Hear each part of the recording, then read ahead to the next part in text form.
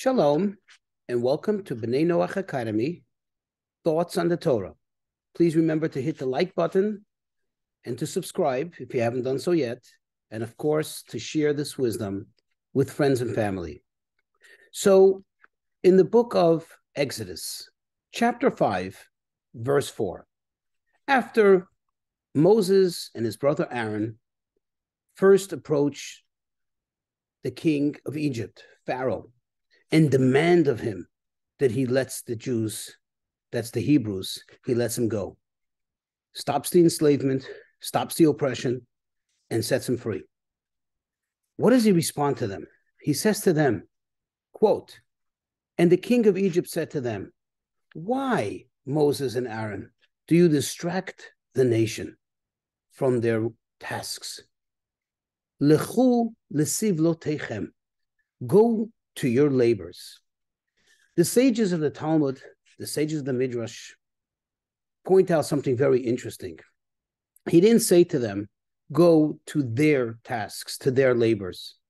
Rather, he said to Moses and Aaron, go to your labors. What was he referring to? What was specifically theirs about this? Well, the sages explain that indeed the tribe of Levi, the Levites, were actually exempt from the enslavement. They were exempt from all this backbreaking labor, and they were not required to be part of the rest of the Hebrews and their work for Egypt. Why? Well, because they were the scholars. They were the elders of the people.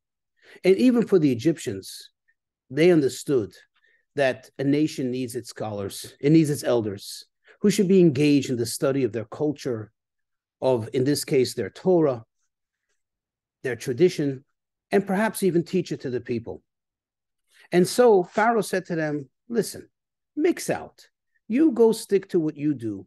You go stick to your labors, to your tasks. You go engage in your own endeavors and mix out of this. Leave the people alone. Let me take care of that. Now, it's interesting that Moses and Aaron were stubborn and said, no, we are not going to leave you alone. And we're going to continue to mix in, although we are not really suffering. Understand that they weren't suffering. They weren't part of the enslavement. And yet they decided to take it upon themselves, of course, by the direction of God himself, but they decided to take it upon themselves to help the people, to get involved. And in fact, they succeeded.